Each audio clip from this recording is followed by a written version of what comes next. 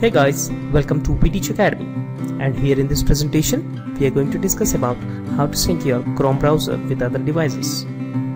So once you are signed in into your Google Chrome, it allows you to access your browser settings, history, bookmarks and tabs on all your other devices. And you will also be automatically signed in into all the other Google items that you use, such as Google+, YouTube, Google Drive and Gmail.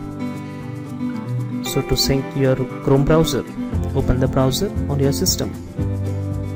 Go to the Customize and Control option located on the top right corner of your browser. Select Settings, and here on the Settings page, click Sign in to Chrome. Then provide the email address and password of the Google account you would like to use and click Sign in. Then in the pop-up, go to Sync Everything drop down. Choose according to your preferences. You can sync everything or click Choose What to Sync and use the checkboxes to indicate exactly which information you want and don't want to sync with your other devices.